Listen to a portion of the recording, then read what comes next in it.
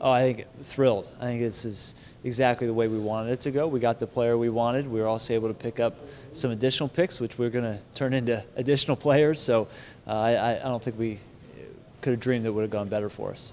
You know, it was a handful of things. I think depending on what happened in front of us, we were prepared to move back. We were also prepared to take a player there at 8 that we liked. We had some good options on the board, but when the opportunity came up to do that, we felt like we still had a really good shot at getting Corey Coleman, which was really our focus from the beginning, and pick up additional picks as well. Sure, I think we're really trying to build this thing for the long term, and a lot of places that we still feel like we can improve on our roster.